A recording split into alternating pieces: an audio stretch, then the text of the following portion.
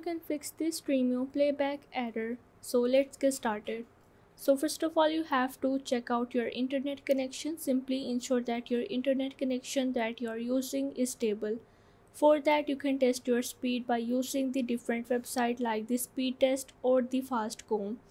So if your connection is slow, then you have to try resetting your router or switching to a different network. And after that, you have to make sure that you are using the latest version of your app. Developers often release the updates to fix the bugs and the performance, so you can download the latest version from the Stremio website. After that, you have to clear the cache of your app. Sometimes corrupted cache files can also cause the playback errors, so you have to clear the cache from the app settings into your device.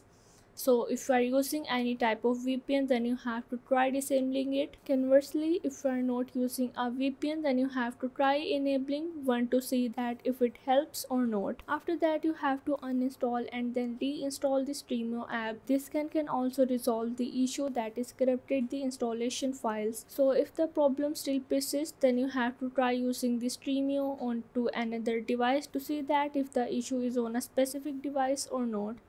But if none of the above steps work, then you have to reach out to the Stremio support for the further assistance. So this is how you can fix the Stremio playback error. So if this video helped you out, make sure to like and subscribe the channel and see you in the next video.